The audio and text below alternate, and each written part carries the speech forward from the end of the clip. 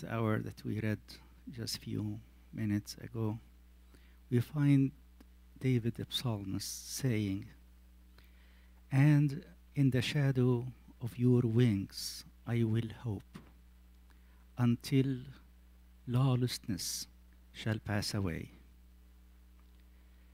In the shadow of your wings I will hope, until the lawlessness shall pass away." This season is a season of preparation.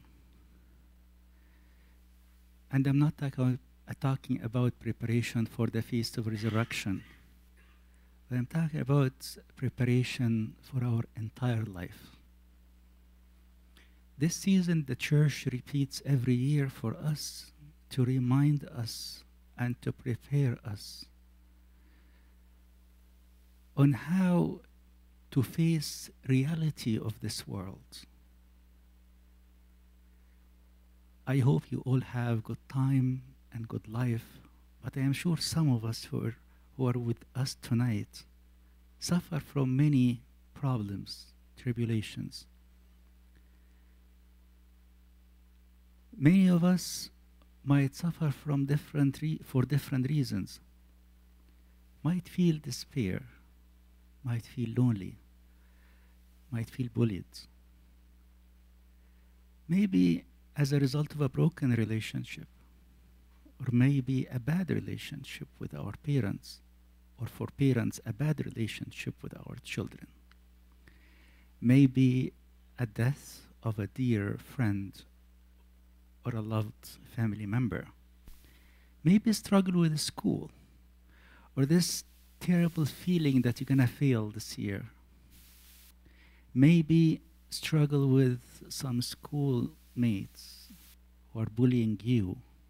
Maybe you're suffering because of this boy in your classroom or this girl in your classroom who are treating you bad or bullying you. Maybe you're suffering from a workmate or a boss at work who's dealing with you in a very rude way or undesirable way or disrespect. Worst of them all, maybe it's that terrible sin that you're struggling with and you think that you will never be able to get rid of. Maybe it's porn watching or vaping or smoking, maybe even drugs, maybe lustful thoughts. All of these struggles we suffer from, at least one of them. As long as we live in this life, we will always have suffering and struggles. But the problem is sometimes we feel in despair. We feel that that situation that we are in will never change, or we will never change, or our habits will never change. Or maybe we feel like this is the end of life, and it's better even to end our lives because we cannot take it anymore. Some people do in despair because they don't have hope. But we do have hope. And the church prepares us during this particular week to prepare us to have hope and to equip us to have hope. Because we are different. We shouldn't ever, ever lose hope. We should never fall in despair because we have our God. Our God is a mighty God. Our God can get us surely out of it. Many people, when they fall in despair or they feel this despaired situation, they retire to one of two ways. Some, they just run away from difficulties, hide, try to hide from problems, not to face it, and not to deal with it. Another group of people might actually get tempted by ignoring the problem altogether, living in denial, pretend that there is no problem. But there is a third way, and this third way is surely how God would like to see us pursuing. This third way is the same way, the very same exact way that the Lord Jesus Christ did. And of course, David the prophet. Well, the church, it shows that particular verse in the psalm today as a sign, a type, or a symbol of the Lord Jesus Christ. Not only talking about David, but prophesizing about the agony, the pain, the despair that the Lord Jesus Christ went through before the cross, during that Passion Week. What did the Lord Jesus Christ do? Let's learn from him. He went to Gethsemane. He kneeled down. Although he is the one who doesn't need to pray. He is the Almighty God himself. But everything that Jesus did, he did it for a purpose, and mainly to teach us to follow his footsteps. What would I do when I feel hopeless and helpless, and when I feel down, when I feel fear surrounding me, when I feel that I am trapped in the situation? What would I do? I learned from the Lord Jesus Christ. He went to the Garden of Gethsemane. He kneeled down and cried and asked for God's help. He cried so much, the extent that his tears were going down as drops of blood on the earth.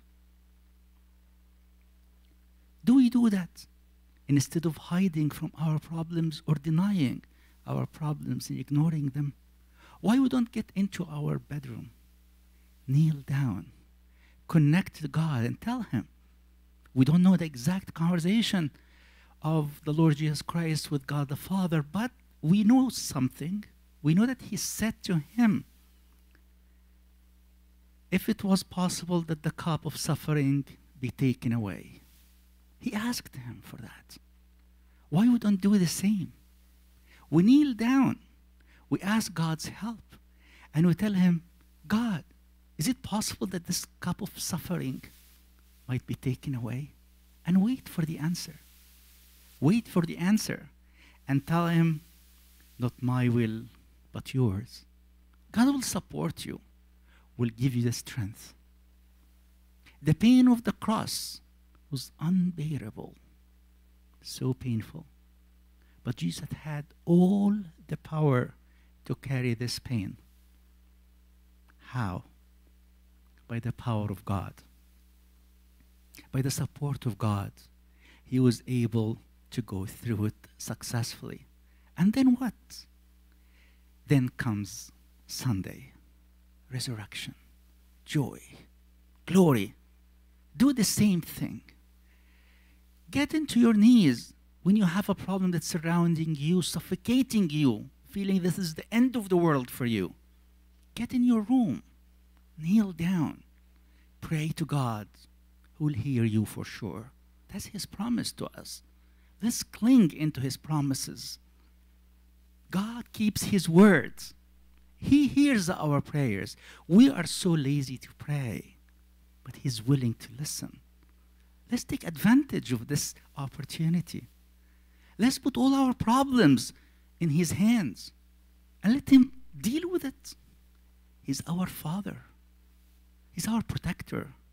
He loves us so much. He would do whatever it takes to comfort us.